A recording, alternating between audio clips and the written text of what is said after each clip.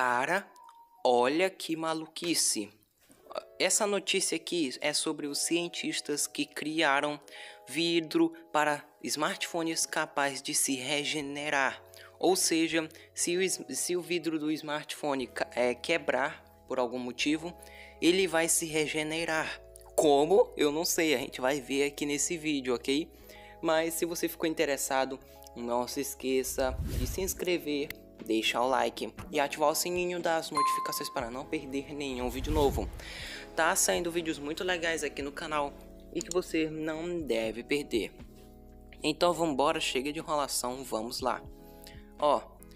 Vamos lá, cientistas do Instituto Indiano para a Educação e Pesquisas de Ciências IISER em Calcutá acabam de trabalhar em um vidro com uma autocura, isto é, são capazes de se regenerar.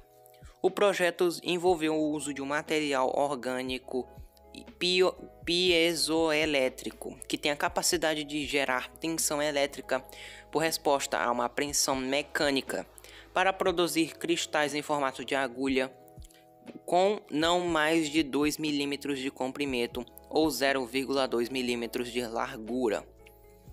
A base molecular do material permite que suas partículas ou cristais individuais se juntem, entre aspas, fechando as rachaduras do vidro. E então é assim que funciona. Os próprios cientistas estão confiantes de que essa tecnologia é perfeita para os smartphones, afirmando que esse material é 10 vezes mais resistente.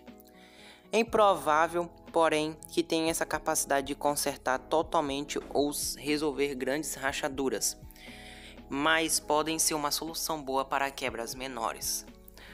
Ainda não há previsão quando desse desenvolvimento será concluído, mas ainda deve demorar para que chegue à indústria, ok? E então, galera, essa foi a notícia por esse negócio, cara, porque isso pra mim foi bem inesperado. Eu olhei essa notícia, não, tem que trazer pro meu canal, cara, e principalmente porque ninguém viu essa notícia aqui. Aí eu tô sendo os primeiros a ver essa notícia aqui, trazer pra vocês. Que loucura esse negócio, galera, que loucura esse projeto. Mas e você? Acredita que esse projeto vai pra frente? Ou vai falhar, vai acontecer alguma coisa? Imagine você ter um celular que se regenera, cara. Tu joga ele no chão e ele se conserta. Mas isso acho que demora, né, cara, pra consertar a tela dele sozinha, com certeza. Deve ser muito maneiro esse negócio. Mas eu vou jogar meu celular pra testar. Brincadeira, galera. Mas então é isso. Espero que vocês tenham gostado. Se gostou, deixe o seu like, se inscreve no canal. Aí ativa o sininho das notificações para não perder nenhum vídeo novo. Então é isso. Até mais. E fui.